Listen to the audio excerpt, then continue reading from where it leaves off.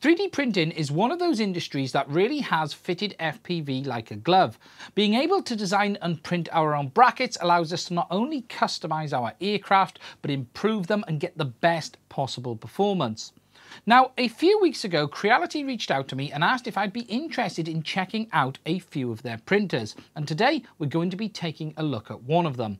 Traditionally in FPV we would use what is known as an FDM filament printer, and that has allowed us to print things such as standoffs, brackets for our antennas, and really just be able to design whatever we need. Today though, we're going to be taking a look at a resin printer from Creality called the Halot 1 Plus. Whilst resin hasn't been traditionally used for FPV, things have really moved on quite a long way with resin, and today we even have the option of flexible resin, and we'll actually take a look at that in today's video. In this one, we're going to take a closer look at the actual Creality Halot 1 Plus printer first of all. I'll walk you through some of its features and capabilities. I'm then going to share with you some of my own prints, experiences, and then I'll give you my thoughts at the end. Now, just to be clear, Creality have sent me this printer for free. However, they have had no influence in the actual direction of this content. And as always, my thoughts are entirely my own, my experiences are my own, and what I share with you is how I feel about the product. Anyway, let's get on with it. Let's take a look at the printer first of all, and then get into seeing what it can do. The Halot 1 Plus is a off-the-shelf resin printer from Creality. It is pretty much fully assembled. When you receive it, you simply remove the packaging, level the build plate, add resin, and it is ready to go. It features a 5-inch full-colour touchscreen, built-in Wi-Fi functionality, and it allows you to control all of this via the built-in Creality software. Prints can be uploaded to the printer via Wi-Fi, but you also have 2 USB ports on the front as well. The printer has a build volume of 172 x 102 x 160 mm or 7.9 inches. Its resin vat is secured with 2 screws, one in each corner, and it can hold up to a maximum of 650 millilitres. It's easily removed by simply undoing the screws and lifting the vat from the printer. The printer features Creality's 4K independently developed integral light source. It has an intensity of 4,500 UW centimeters squared and has a resolution of 4320 x 2560. The printer comes fully assembled and has a quick release build plate. To remove, you simply undo the large screw on the top and then remove the build plate towards the front, allowing for quick and simple print removal and cleaning. Another nice feature is this printer has a built-in filter. This helps keep the fumes from the resins to a minimum. Around the back you'll find a traditional 3-pin power socket with the switch and fuse located above, and then on each side you'll find some cooling vents. Getting up and running with the Halot 1 Plus is very simple. Out the box, the only thing you really need to do is make sure you calibrate the build plate and upgrade the firmware. Once that's done, to get printing, you simply pour some resin into the vat, choose your print from either one of the options online on Creality, or choose it from your own selection and transfer it via USB or Wi-Fi, tell the printer to start, and wait for it to finish. Once the print started, you will see the build plate come down, and you can then simply let it do its thing. Resin printing is different from the type of printing most people are used to doing, which is FDM. Rather than you having that filament coming in, you simply have the build plate moving up and down as it's actually using the light source to cure the resin and create your print.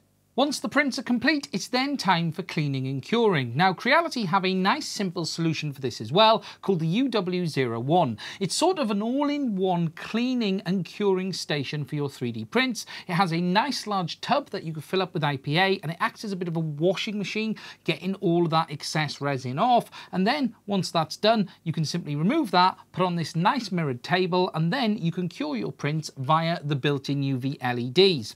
Now, I'm going to be taking a look at this device separately in a future video, but what I will say is it makes a nice addition to the printer, and it just makes resin printing, the whole process of that, a little bit easier and simple, allowing you to do your prints, wash them and cure them quickly and easily. Just to walk you through some of the features and menu options on this printer. Now on the home screen you can see we have a print button and a settings, and in the corner up here you'll see it shows us the Wi-Fi as well as our online access.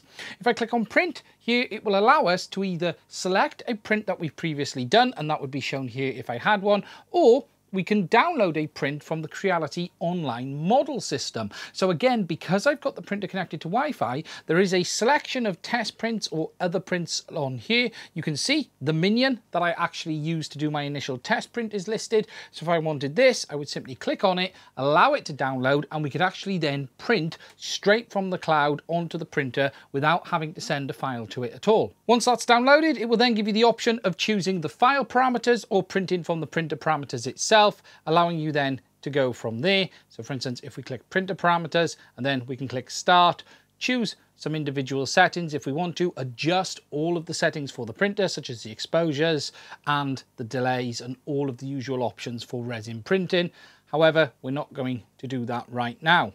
Clicking on the settings screen will bring up the main settings for the printer. So we have the option for cleaning, update the firmware, the Wi-Fi functionality, the details of the printer, the print settings and other settings. So for instance, if we click on other settings first of all, we have our language and region, we have our custom skin settings. So clicking on this, it allows us to change the skin of the printer.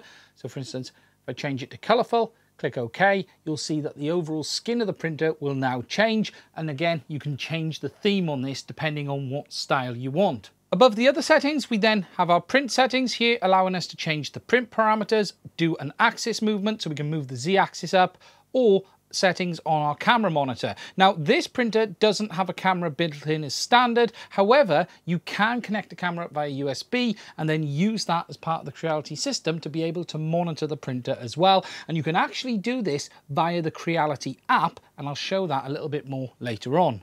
Next, we have our Wi-Fi options, allowing us to configure the onboard Wi-Fi adapter and then allow us to connect to that Creality system. But doing this also means that you can print wirelessly from a PC connected to the same network as well. Under details, it will simply give us information about binding to the Creality cloud. You do this as part of the setup when you are using it with that Creality software, or you then have the other information screen, which gives us information such as the firmware version, serial number, and our IP address. We then have the update option. This allows us to do an update of the onboard firmware. So we got local update, allowing you to do it via USB, or you got the network upgrade, allowing you to have a look if there's new firmware available online. And if there is, you can download it directly to the printer and perform the update without any external connections at all. The final option here is cleaning. Now this allows you to actually do a full UV slice across the bottom of the trough, basically creating a full single sheet of resin, allowing you to then simply peel that off the bottom, getting the trough as clean as you can. Obviously, you should always try to clean the trough via IPA, but if you do have something that is stuck to the bottom, you can do this full cleaning process, and that hopefully then will embed anything that is stuck to the sheet to that sheet that you've just printed, and then you can easily peel it off. Now, before getting the Halot Plus, I didn't have a lot of experience in resin printing. However, I have to say, this printer has made my journey into resin as easy as it possibly could have been. The printer comes pretty much completely set up and ready to go. You simply just need to remove the packaging, and the only thing you really need to do is level the build plate, and Creality have a nice, easy video showing you how to do that. Once that's done, I simply connected it to my Wi-Fi, upgraded the firmware, and then it was simply a case of installing the software on my PC for the slicer, transferring the file and getting the prints up and running. Now, the reality is there are many different programs out there that allow you to do the slicing, but Creality do include one as standard called Halot Box, allowing you to slice your prints and then transfer them to the printer via Wi-Fi. And it just makes the whole process of printing as simple as it possibly can be. And it's a really nice setup that Creality have with their printers, that they have their software as well. And whilst it may not have every functionality you may have ever wanted, it has everything covered. And if you do find yourself wanting some more advanced features in the future, you can then take a look at some of the others. Since starting printing with the Halot Plus, I haven't actually had one fail. My first print was a test one from the Creality web store. That was a minion. That came out absolutely fine. I then moved on to a couple of other little toys for my kids, like a little aeroplane, and then started having a look at more FPV related prints, such as stick ends, and now now moving on to some more advanced stuff such as flexible resins and starting to print some parts for the back of quads, antenna holders and GPS mounts, things like that. Again, everything I have asked this printer to do so far, it has simply done. I haven't had an issue, I haven't had a problem. It's simply been a case of slice the file, transfer it to the printer, make sure I'm following the basic rules of the resin, and it's come out absolutely perfect. Now, just to show you some of the results that I've had from this printer, I started off with this, the resin that I was sent from Creality. It's a basic white resin. I did a few prints in that, and we'll take a look at them in a moment. I then moved on to this ABS-like resin from Elgoo. This is a black or smoke black resin, and we'll take a look at some of the results of that. Again, absolutely fine. And then finally, I moved on to this F69 flexible resin from Resin. Now, this resin is a bit more complex to use. There is very much different settings for this than you would have for normal resins, but as long as you follow the instructions, again, I've done 4 prints and they've all come out absolutely fine. Just to show you some of the results that I've had from this printer. Now, the first one, as I've said, was the Minion. Now, this was a test print downloaded from the Creality system, and overall, I think it's come out really well. I don't think there's a massive amount of detail in the model itself. It's quite large. It's also very heavy because it's absolutely solid too. But overall, for my first print, I looked at it and thought, that's brilliant, no problems at all. I then moved on to this, and this was just a little plane that I downloaded off Thingiverse for my boy, just as a test print. And the one thing that was really noticeable for me when I first seen it is just how sharp all of the edges are. Everything is just super detailed. You can see on each wing there's these little lines into the model as well. We've got the lines on each of the back wings. You've got these little blades sticking up here, and then if I flip it over, you can see the little missiles on the bottom, and just the overall quality of the print is extremely good. I then wanted to do some more FPV related stuff, and I downloaded these sticky gimbal ends from Thingiverse and printed these. And again, they have come out absolutely perfect. You can see the little spikes all the way around. The detail is fantastic. Printed them with 3mm holes and threads in the middle. And again, it just worked. We moved over then to the ABS-like resin from Elgoo. That's this stuff here. And I did a couple more of those sticky end prints in that, this time in black. Again, first prints, these were out of it, come out absolutely perfect.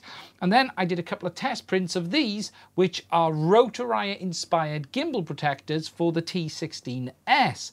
Now, again, not my design, taken from Thingiverse, but they've come out really, really well. And they have this sort of metal design on the top of them, on the surface, like a machined metal look to them.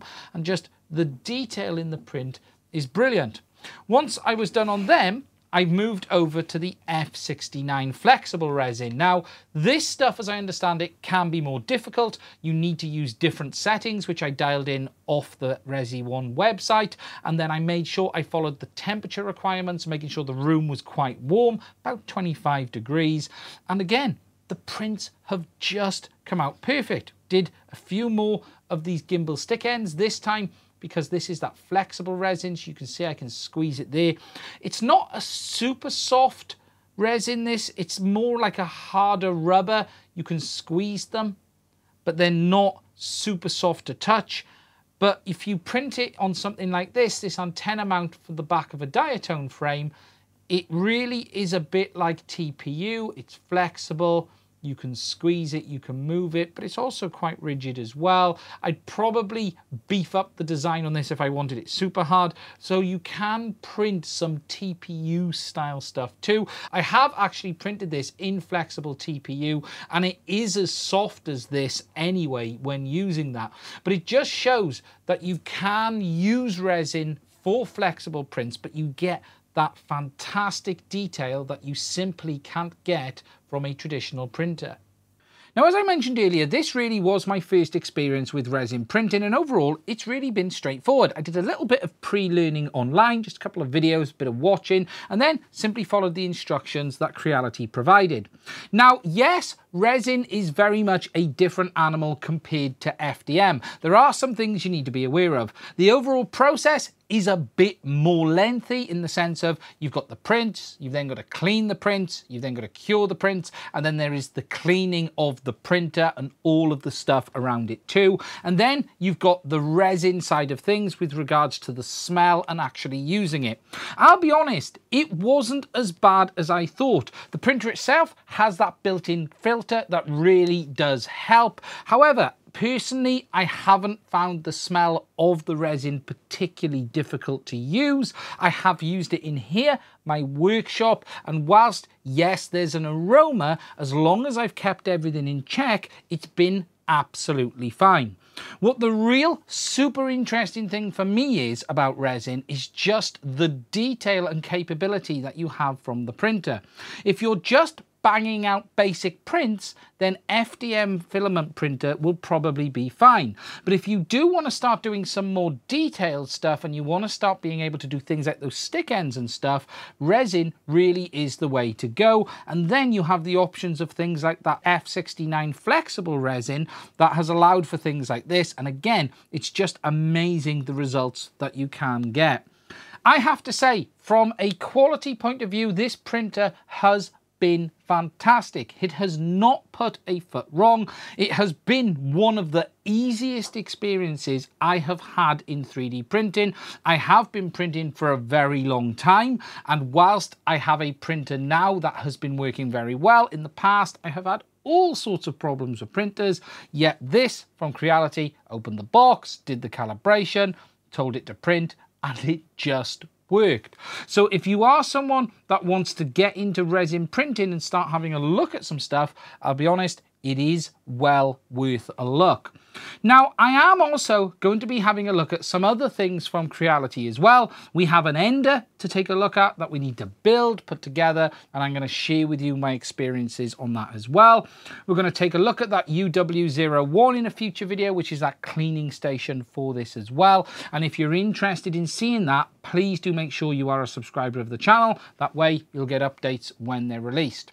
Personally, I think this is a very, very good printer simply because of the way it's worked, the way it's done everything I've asked it to do, and it has not given me any problems, and I personally see no reason it would give me any in the future. So regardless of the fact that Creality have sent this to me for free, I think right now, if you're looking to get into resin printing, you really should check out the Halot 1 Plus. Anyway, that's it from me. Stay safe. Please do make sure you are a subscriber. If you'd like to make sure we continue to make content like this, please do check out the links in the description to my Patreon, as well as buy me a coffee. I'd also like to say a massive thank you to Creality as well for sending this over. Lots more to do, lots more trials, lots more playing and printing, and I'll be showing you that in future content. So please do stay safe, and I'll speak to you soon.